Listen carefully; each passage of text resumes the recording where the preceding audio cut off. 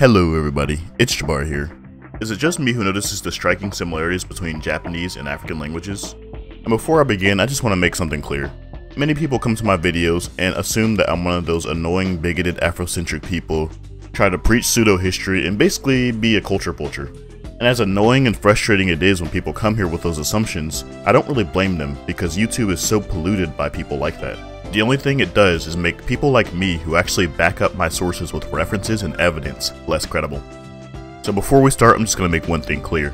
I am not trying to claim that Africans made it to Japan in pre-colonial times or vice versa. I'm not trying to claim that that happened, nor am I trying to claim that there's any evidence suggesting that it did happen.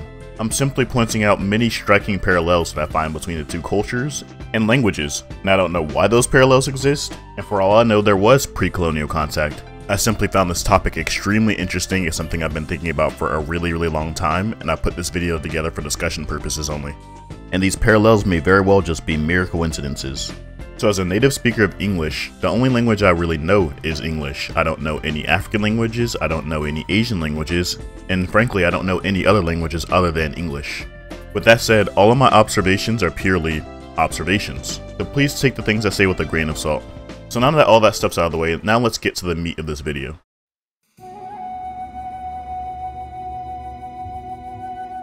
So one of the things I've noticed throughout my many years of researching African history, cultures, and kingdoms and languages, I noticed that they bear striking similarities to Japanese. One of the most obvious similarities is that nearly every Japanese word and every African word ends in a vowel. And by African, I'm referring more particularly to, but not specifically to, Niger-Congo languages.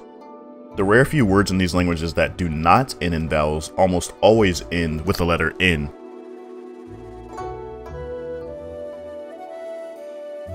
Another similarity is, unlike most other languages of East Asia, Japanese is a tonal language.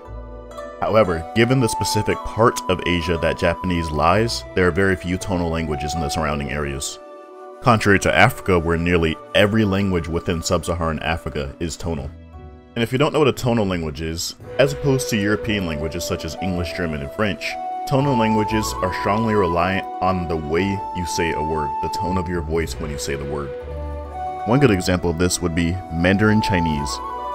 In this language, the word ma has 4 different meanings, from mother, pimp, horse, and scold. If you say the word ma at a high tone, it would mean mother. If you say it at a tone that starts high and ends low, it would mean scold. Tonal languages such as these are most commonly found in sub-Saharan Africa and Southeast Asia.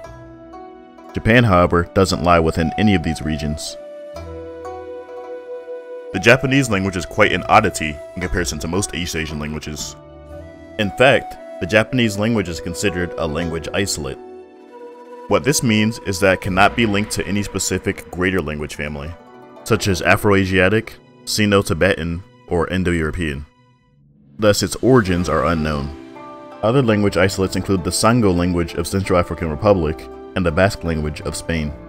Linguists generally have no idea where language isolates have their origins, due to the fact that aside from a few loan words from nearby languages, they don't have any relation to any language families in the entire world. With that being said, since language is one of the primary means of linking one culture to the next, Japanese being an isolated language, its origins remain a mystery. I do want to bring up again that I don't know Japanese, nor do I know any African languages. So I'm aware that the similarities that I see and hear within the languages may simply just be skin deep. However, another one of the more obvious parallels between Japanese and African languages is just the similarity in words, names, and places. Though I had already noticed this before, I brought up this discussion to one of my Nigerian friends who belongs to the Yoruba ethnic group. And despite the fact that he is a native speaker of the Yoruba language, even he can see the similarities between the two languages. I'm sure you also noticed that during this conversation, I brought up the fact that Edo was the historical name shared between the Benin Empire and the Japanese. The modern-day West African city of Edo is now known as Benin City, and the modern-day Japanese version of Edo is now known as Tokyo. What's even more striking is that in the year 1457, the city of Edo was built in Japan, just 13 years prior to the city being renamed to Edo in the Benin Empire. So for several centuries, two kingdoms that were half the world away from each other shared the same name for their capital cities. By the way, the friend that I mentioned previously, I'll leave a link to his YouTube channel in the description. I couldn't help but notice that even his name sounds Japanese. Also, the name of the character of my soon-to-be animated series is named Kanoro, which people often mistake for Japanese. Many examples of this can be found all throughout Africa. For example, the largest West African empire in history was known as the Songhai, which sounds remarkably Asian. Then you have the capital city of Somali, known as Mogadishu. Here's a list of some Yoruba words that I have compared side by side next to Japanese words.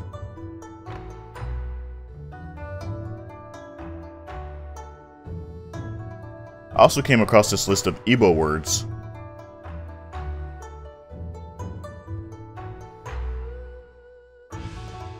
Lastly guys, before I get to my last topic, again I'm going to reiterate again and again and again.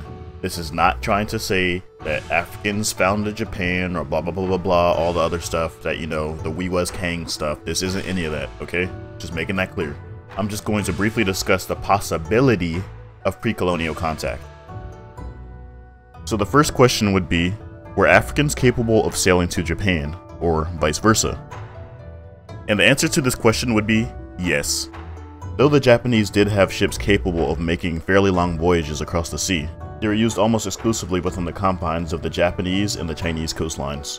And it wasn't until the Portuguese arrived in the 15th century, whom the Japanese referred to as the Nanban, literally translating to Southern Barbarians, that the Japanese made any serious efforts into building their own fleets of ships. Unlike the Japanese, many West African states had fairly sizable navies. However, they consisted almost exclusively of small river canoes and sailboats. So the tradition of sailing the seas was all but inexistent in West Africa.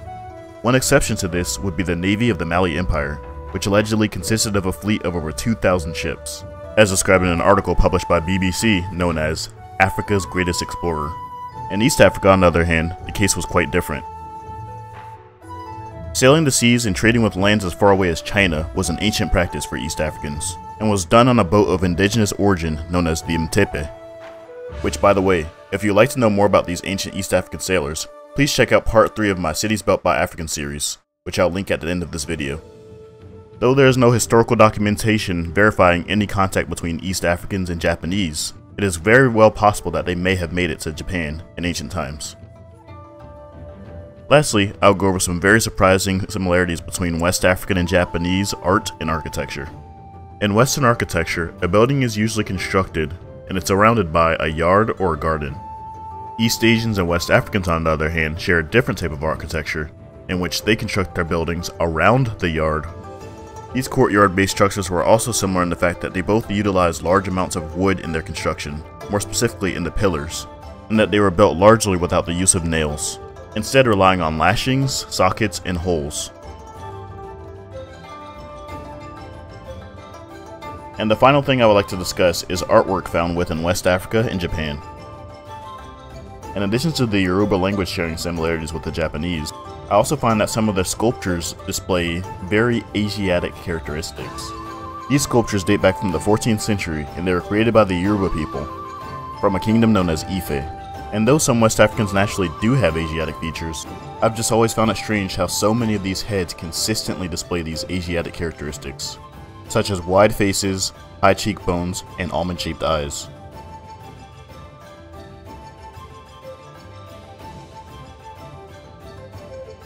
Here's a side-by-side comparison of a Japanese sculpture and a Yoruba sculpture.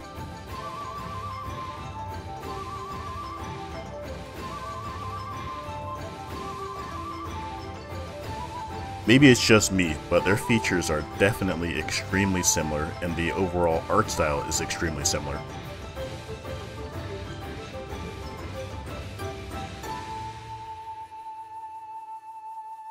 So at this point, I know I'm beating a dead horse, but guys, I just want to stress it one last time. I'm not trying to claim that Africans explored and discovered Japan, or the Japanese explored and discovered Africa, or whatever. I'm not trying to claim any of that stuff. I'm not trying to claim it did happen, nor am I trying to claim it didn't happen, because nobody really knows. And unlike those pseudo-historic We Was Kangs people, I'm not gonna conclusively say that something happened unless there's historical or archaeological evidence that proves it. So anyway guys, let me know your thoughts on this, your opinions, if you're a native speaker of Japanese or Yoruba or any African language. Let me know if maybe you've noticed these similarities as well, because if you couldn't tell already, I'm extremely interested in this and I would love to know more information about it. And also everyone else, just let me know your thoughts on this topic. Do you think it's possible that there was some sort of pre-colonial contact between the Japanese and the African peoples? If so, make sure you just leave me some details on how you think it happened or why you think it happened, and that would make for a really great discussion in my comment section. Other than that, don't forget to like, share, and subscribe. Thanks.